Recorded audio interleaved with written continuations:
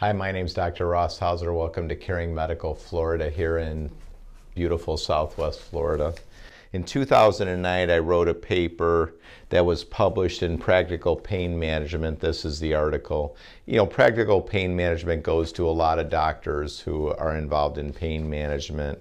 And it was a retrospective, meaning that it was data from a charity clinic that I ran in rural Illinois. And it basically involved 36 elbow patients that were treated with prolotherapy. The average person had, I believe, around 4.3 prolotherapy treatments. So the neat thing about it was this questionnaire was done 31 months after their last prolotherapy session. So you got to realize, you know, like the data is valid in the sense that it's almost 3 years after their last prolotherapy session. So did the results last? How were the results? So elbow instability can cause all these things, or ligamentous elbow instability can cause tendinosis, tendon tears, golfer's elbow, tennis elbow, epicondylitis, osteochondral defects, and it's notorious for causing ulnar nerve irritation. Prolotherapy involves injections of natural substances. Because this was done at a charity clinic, the only solution was dextrose. So it wasn't PRP, it wasn't stem cells, it wasn't that. It was a charity clinic. In rural Illinois, we would see anywhere from 300 to 500 patients in a weekend. And, you know, basically we were doing the medial elbow and the lateral elbow. So it was a comprehensive treatment. We would do various stressor maneuvers, poke on the area, figure out where the injections were going to be done. But basically, the treatment was comprehensive prolotherapy, meaning every person got numerous injections. Most of the patients were female. They had the pain for 4 years. They were middle-aged. They saw several physicians before prolotherapy. Most people were on a pharmaceutical drug for the pain.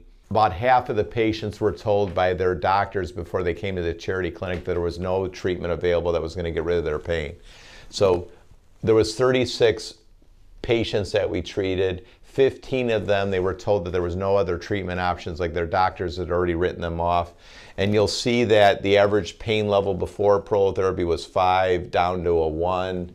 And even with the patients who were told there was no other treatment option, they had statistically significant pain relief. So it reached statistical significance before prolotherapy. Their exercise ability over 30 minutes, only 33% could do it. After prolotherapy, 86%.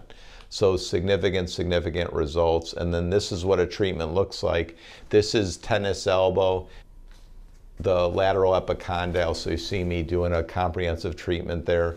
Then you'll see how I do comprehensive treatment on the radius bone here, and that's where the radiocollateral ligament and annular ligament of the elbow is located. So, and then you can see the treatment goes by pretty quick. It's lots of injections.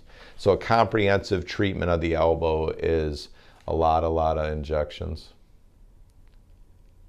And you could see, like, sometimes I got to use 2 fingers. Like, that's how much force it takes. Even though I've been doing it for a long time, it takes so much force to inject where the ligament attached to the bone. Get a little bit of bleeding. So I'm seeing where the end of the radius bone is there. So I make sure that I stay right on the bone. So I'm hitting the bone, hitting the bone, hitting the bone. And I got my Snoopy Charlie Brown scrub top on, so I'm happy. Yeah. It's kind of a close-up view of a comprehensive prolotherapy treatment of the elbow. But elbow arthritis, tennis elbow, elbow ligament tears, tendon tears. So we do high-resolution ultrasound in the office to look at the tissues, and you can see with high resolution ultrasound that the tissue density, the echogenicity and everything of the tissue under ultrasound, you could see that there's new tissue being laid down. So that's kind of cool with the new technology, or the technology that we have in the office. You can see the response to prolotherapy. Like I said, the average person in this study received 4 prolotherapy sessions, and this is the medial elbow. So my finger is where the ulnar nerve is, so I make sure that that's not hit. And we'll do a comprehensive treatment of the ulnar collateral ligament. That ligament is injured in throwing sports, so field hockey, lacrosse, football, basketball, baseball, javelin throw, tennis. Yeah, that can be in tennis too. And then they used to do a lot of surgeries for the ulnar collateral ligament. They just don't do it anymore. Even some complete tears, if you brace them and you do prolotherapy in there, you know, the edges, the ends can reattach. So even severe tears, we've seen it respond really well. And again, this charity clinic, we just use dextrose. If there's a ligament tear or tendon tear in private practice, most doctors would use some platelet-rich plasma to enhance healing. And you can see the person, they're doing fine. It looks more painful than it is. It's a very thin needle, and this person's doing really well. But you can just see how comprehensive prolotherapy. It's a lot of injections, but for chronic elbow pain, it works really well, really well.